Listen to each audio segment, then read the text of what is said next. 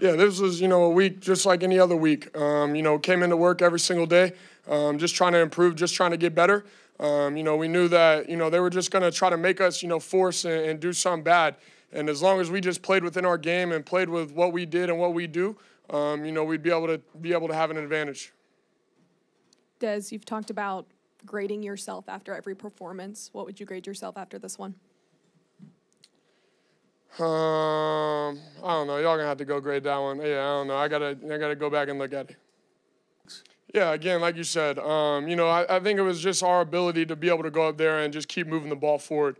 In the past couple of weeks, we might have something go wrong, a turnover, whatever it may be, and then that next drive or whatever it is, you're not able to get the ball moving. You're not able to change field position. So for us, when things did go wrong, we were able to come back out there and move the ball down the field. And so that, that's really the biggest difference, and you talk about these last, couple of weeks, whatever it may have been, and you look at today, no, we didn't, that first drive didn't go how we wanted, but obviously came out, the second drive was able to go.